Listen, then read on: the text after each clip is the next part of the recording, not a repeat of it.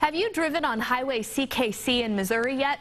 Well, it stands for the Chicago to Kansas City Expressway, or Route 110. It's an alternate route to the Windy City designed to promote economic development in Missouri. The route also could save between 20 to 30 minutes of your drive. It just gives them an alternate way to get to Chicago, because US 36 is now 4-lane all across the state, which it wasn't several years ago. So it's a pretty good alternative to I-70, and if we can move any traffic off I-70, it can improve some safety. 800 CKC signs will be posted in Missouri at a cost of more than $450,000, and the money, we understand, will come out of the state's operating budget.